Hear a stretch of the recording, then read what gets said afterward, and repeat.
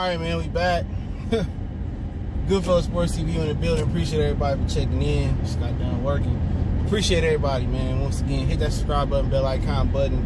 And everybody's favorite diva receiver of this generation, Antonio Brown, is calling the Raiders organization haters.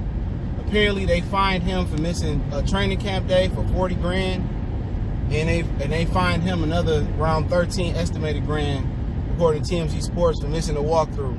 Now, he missed these things because of the helmet grievance, okay? But they still end up fining him over 50 grand for missing the walkthrough in the training camp. And he basically said, you know, the Raiders, my own, you know, organization hating on me, and basically everybody gonna have to pay for it this year. At the end of the day, truth be told, I agree with him to a certain extent.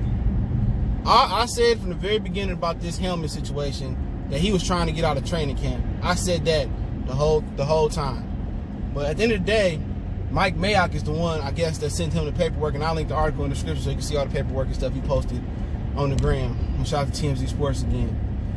And Mike Mayock is the one that's playing the bad cop. He the GM. And if you don't know Mike Mayock, he was working at NFL Network, never been a general manager for an NFL team, nothing. He's basically Mel Kiper, Todd McShay.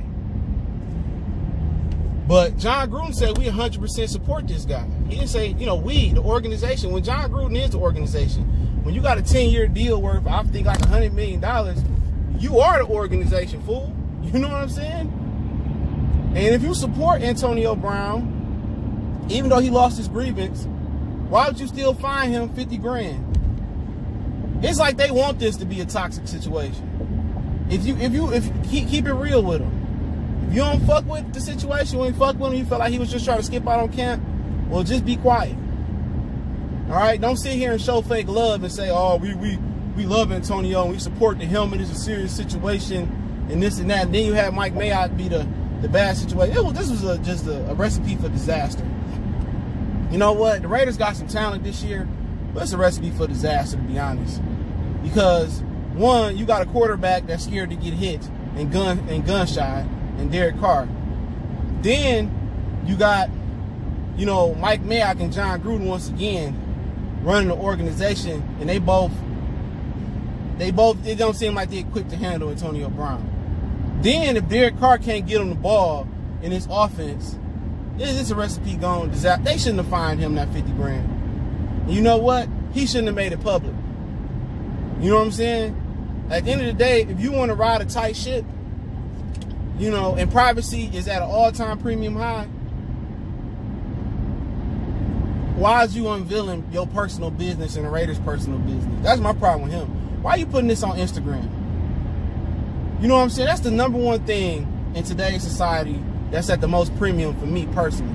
Relationships with people, relationships with women. You know, my private life is personal. I don't tell niggas my private life. I only tell them what I want them to know. You know what I'm saying? And that's the crazy thing about it, man. Because when you looking for a woman, or if you a woman, you looking for a man, you don't want no nigga, you know, or no woman taking a picture while you sleep, you know, putting y'all personal business on social media. That's inviting, you know, that is inviting demons into y'all relationships, and it makes it a toxic relationship. Social media makes relationships toxic. And not just, you know, sexual or, you know, relationships. That's personal and friendship relationships. You know what I'm saying? And for Antonio Brown, you know, he got some responsibility in this too. Taking this to Instagram like a $2 hoe.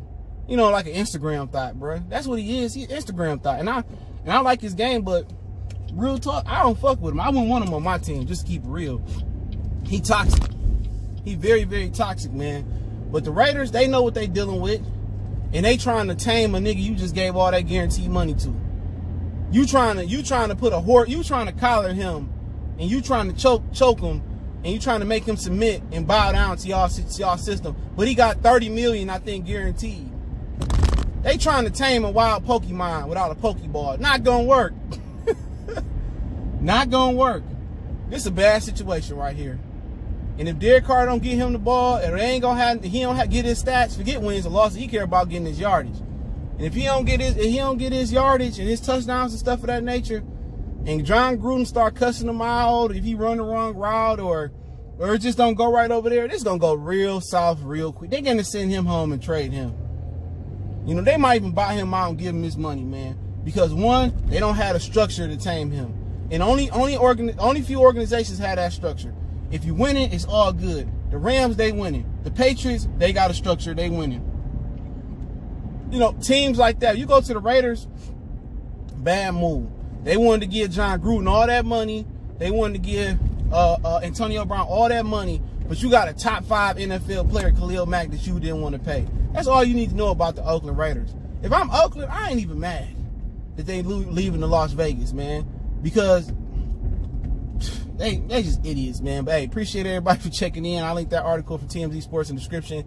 All the information in there. Don't forget to check out our sponsor, The Hellblaze, thehellblaze.com. Promo code Goodfellow Unboxing gets you 18% off the 100% all natural products. Website, promo code, description. Appreciate the love, support. And don't forget, we on Facebook, Instagram, Twitter. Reach out to the email if you have business, question, inquiry, sponsorship, video requests. We did an NFL kickoff show yesterday. I'll link that in the description on the kickoff show. And we called it the first down, so check it out. We got a playlist for it too. If I forget to link it, it's NFL Live. And don't forget to check out our regular video format NFL playlist too. Appreciate the love, support. One time for the one time. Goodfellow Sports TV, we go.